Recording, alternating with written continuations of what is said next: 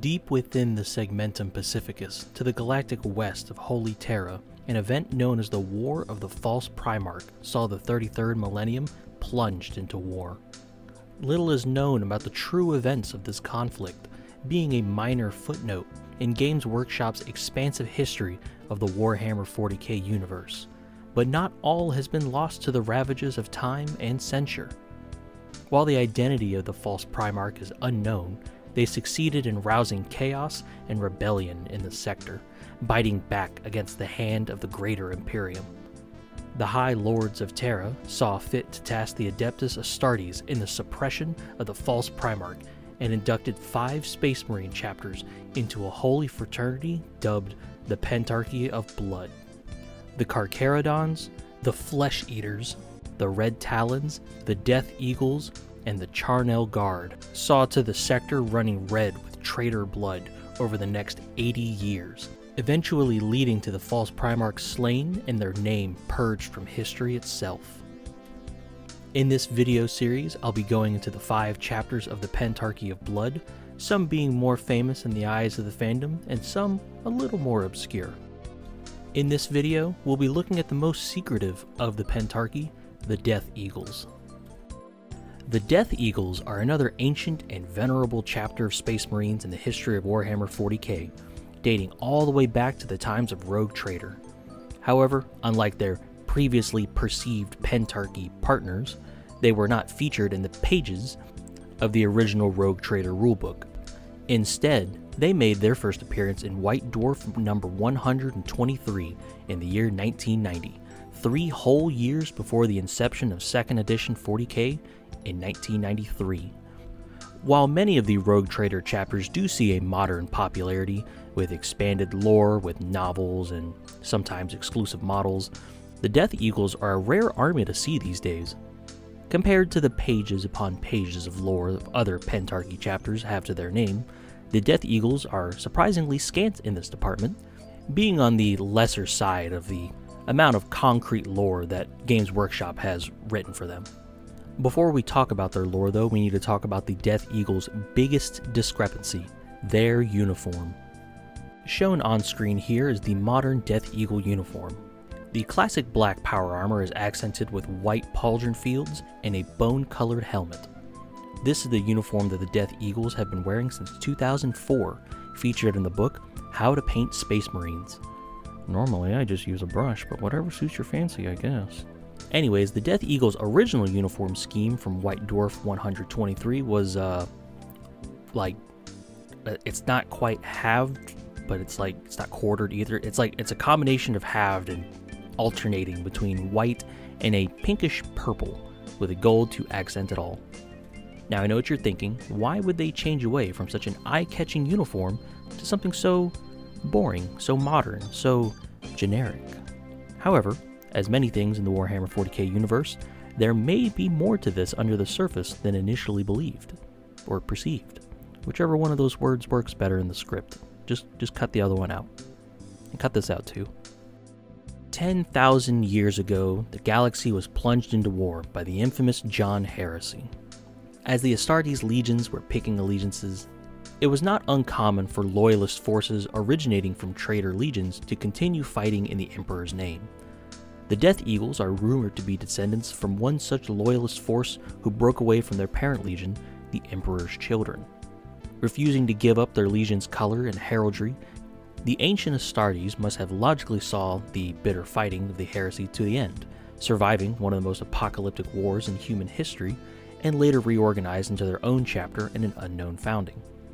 However, in the grim darkness of the far future, the Phoenician and his kin are villainized as murderous, lecherous traitors, maybe rightfully so as the poster boys of hentai marines. And you two motherfuckers need Jesus.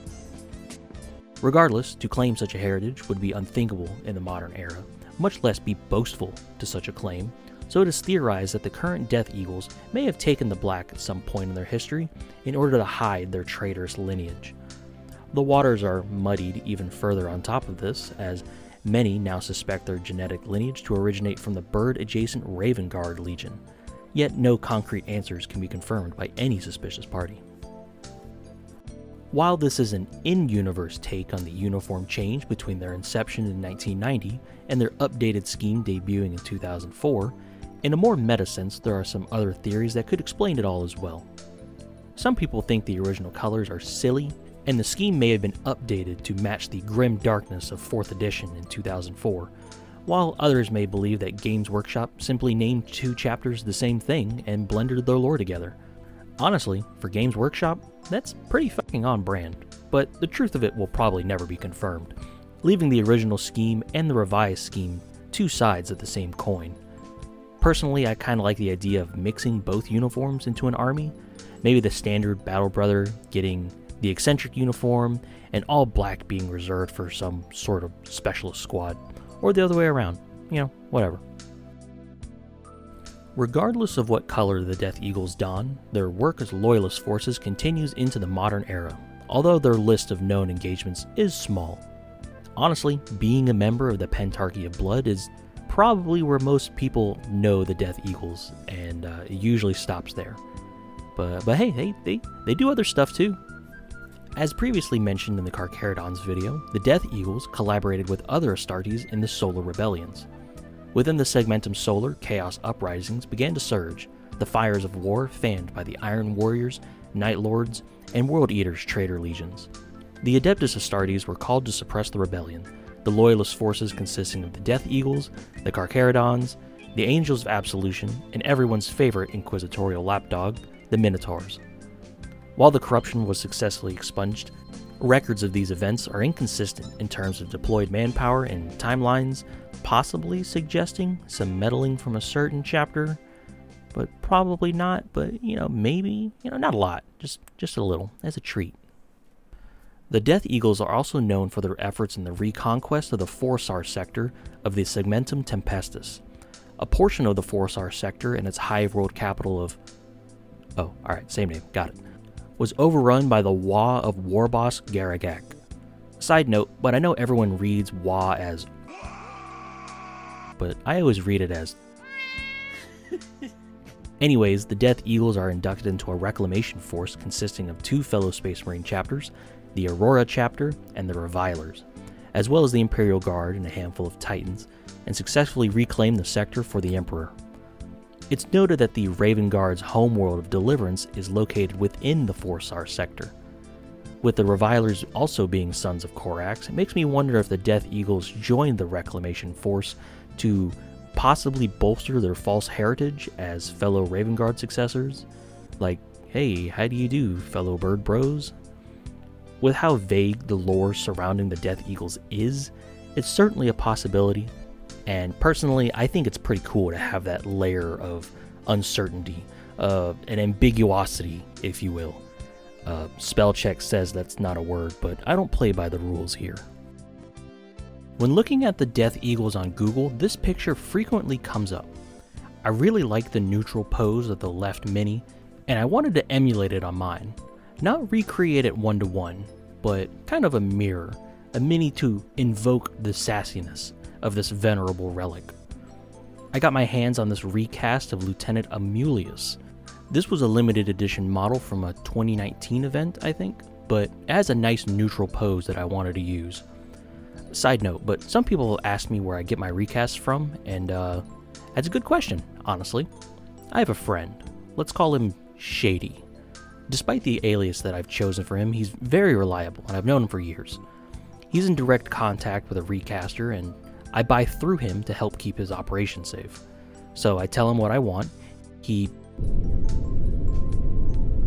and my minis show up a month later. I understand why they want to keep it on the DL, and honestly the whole operation is kind of fun. Regardless, it does end up a very reliable way of getting these minis that are either out of print, rare, or being scalped on eBay. Anyways, with my block of Chinesium, possibly Russianite copy of Amulius in hand, I take to chopping off the right arm holding his helmet.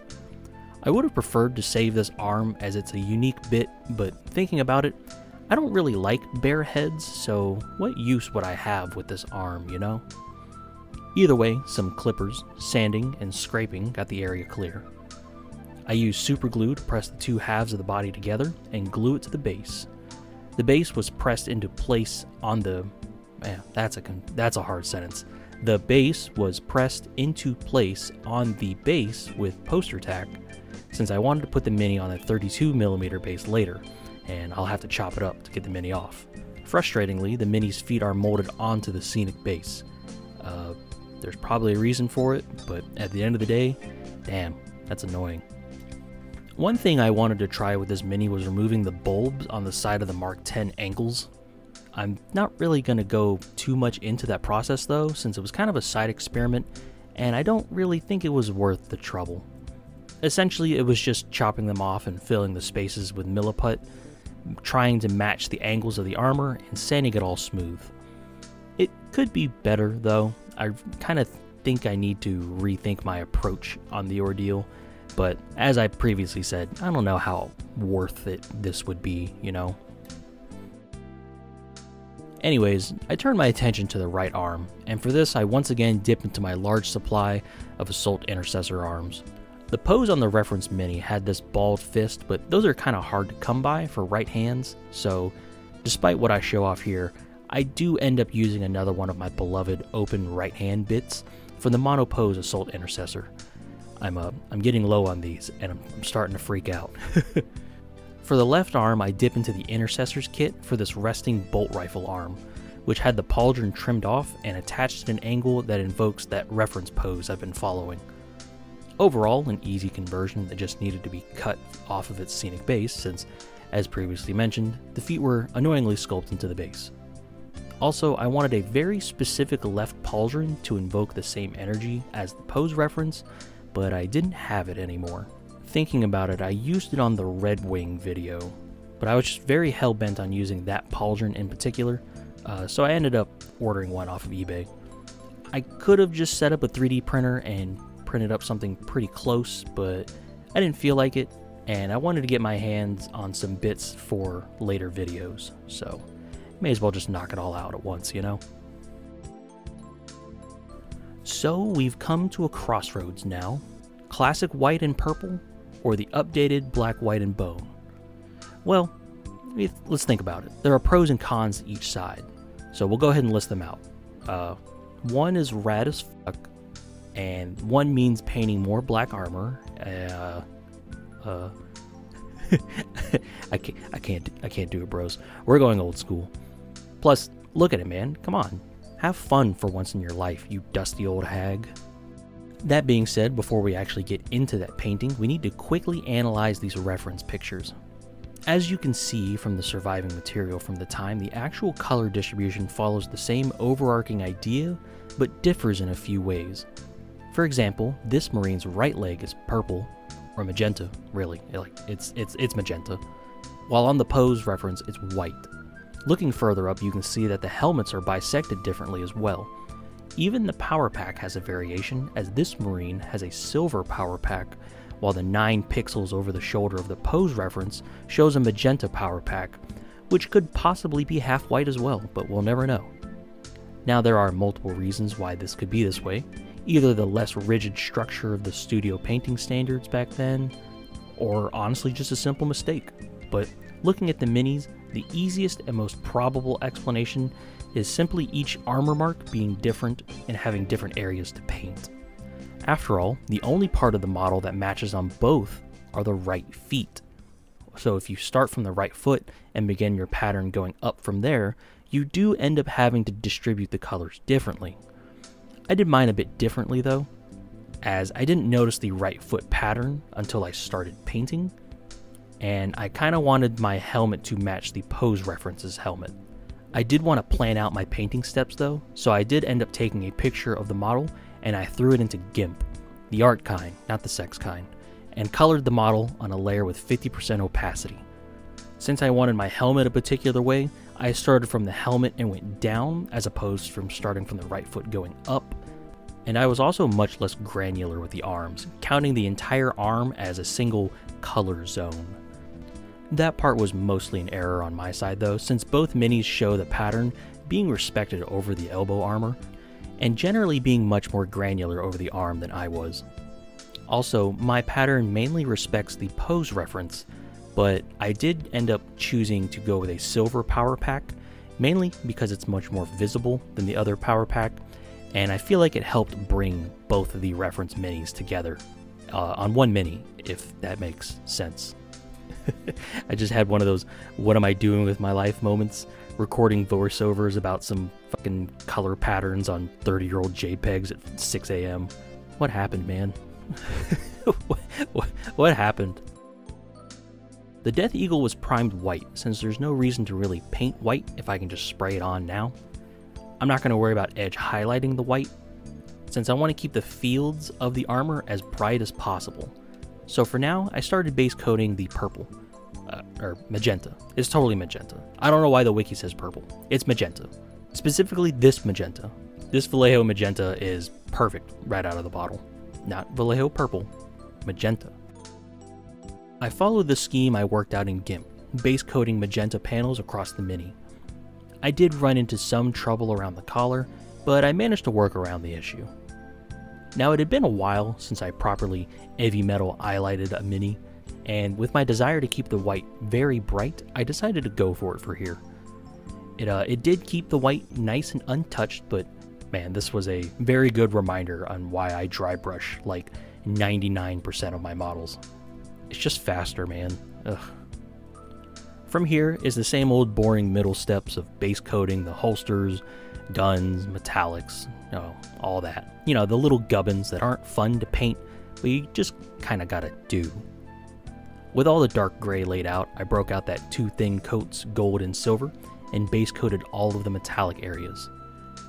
If you can't tell, I'm in a total honeymoon phase with these paints. They just have such good coverage, and they're so smooth if you get them right. Duncan is truly the best girl. He just understands me. When it came to washing the mini, I was a bit more selective than I normally am. The black and silver areas got a black wash, and the white areas actually had me sit down and do a proper recess shade with a sharp brush. Compared to painting the rest of the mini, this took a very long time. But at the end of the day, can I say it was worth it? The white looks good, but no, I don't know. I wouldn't do this for my own army. Just, no. Fuck it. With the black washing done, I hit the golds with a brown wash.